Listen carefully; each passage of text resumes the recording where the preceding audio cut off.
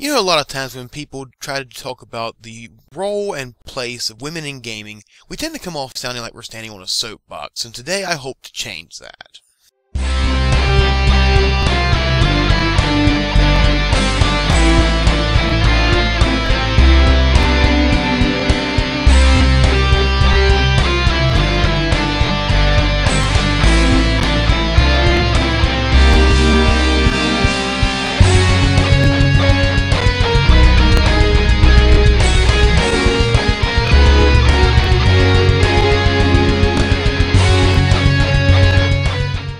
Now let's get right down to the bare facts. Right now, in this industry, women are not treated the same as we are. That's a fact. We don't have to like it, but we do have to admit that that's the reality as it stands right now. Now, does that mean every male gamer is some snarky frat boy asshole? Of course not. In fact, it goes more than of course not. The answer is hell fucking no. There are plenty of guys out there who understand that gaming can be all-inclusive, who understand that women have a place in gaming and it's right there shoulder to shoulder with us. However, it should be noted that the reason these videos exist is because of a very vocal minority of our community. A group of people under the impression that women don't have a place among us gamers. This discrimination has a light and heavy side. And while I'm saying one of them is light, it still has a very negative effect. The light side of this discrimination is mockery. You see it whenever women are trying to talk about gaming in an intellectual way. I have personally seen women literally shouted down while trying to merely express their own opinion about a particular game they enjoy. More than that, I've seen women in the industry basically be treated as if they were only there because of their looks. This not only degrades them, it demeans all of us by making women assume that we are these same assholes. It not only makes a woman feel like she's only there for sex appeal, it makes her feel like her opinions are not only being unappreciated, but in fact aren't welcome. When you do this to a woman, you know what? In fact, there's a video clip that perfectly cements how this would make a person feel. That is beauty. Beauty is heart. Beauty is soul. Time for a wardrobe malfunction. Bold. Beauty is you, beauty is me, but beauty is nothing if a woman's not free.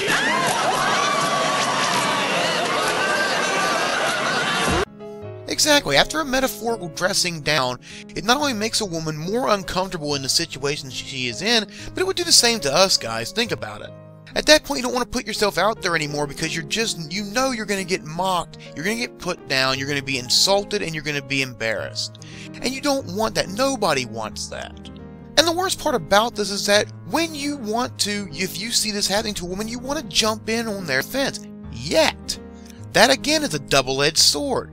Because there are many, many times where the woman can handle it herself. They don't always need that knight in shining armor reaction that we all have from time to time. Ram it through your heart. Keep your eyes on me, boys, cause I'm about to start. That in fact can in some cases make a woman feel worse. Now not only has she been put down, before she could set herself straight, someone else had to run in and get her back. I know personally, in my own life, when someone jumps in on my behalf when I don't need them to, I'm almost as pissed at them as I am at the original person, and I'm sure many women feel the exact same way. Men and women are not so very different when you think about it. But that's just the lighter side of this storm of negative bullshit. And on the heavy side, you have these fucking people who send death and rape threats to female developers, female reviewers, and other women who game. Now to be clear, you all know my feelings on death threats. To anyone. It's unnecessary. It's insane, it's fucked up, and it makes us all look fucking terrible just because these people are in our community. Until we start plucking these weeds, the garden of gaming will forever be choked out by these fucking people. And you know what, that's not even about when people doing it against women, that's against these people in general. I use the example of it happening to women because it happens far more often, and far too fucking often. What we need to focus on are death threats, rape threats, bomb threats. These are very real and they do hurt our community immensely. And I for one cannot stand these people making our entire community look like we're a bunch of backward thinking, 19th or 20th century assholes. We need to be looking to the future and trying to advance our community rather than still fighting these same old fires from yesterday. Now, confronting them is but one part of how we solve this. The next part of how we solve the way women are treated in our industry is frankly to point out women who have done great things for our industry because they're out there. It can be simply as simple as a friend of yours who started a podcast or who's the chief of staff of a gaming website. That's all it needs. We need women to be somehow put up on that same pedestal we put on people like Miyamoto, or we put on people like the head of IGN. Or we put on people like Jim Sterling. We need there to be equality because it exists. It just isn't talked about as much. And in fact, here's one other thing we can do to help the relationship of man to woman gamers. Don't immediately assume because you're making a quote-unquote dirty joke, you're going to offend every woman you see.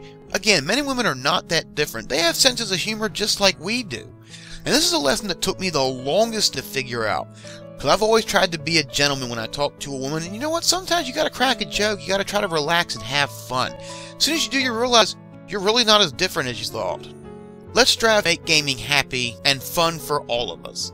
Until next time, my name is Vega Goose saying keep calm and game on.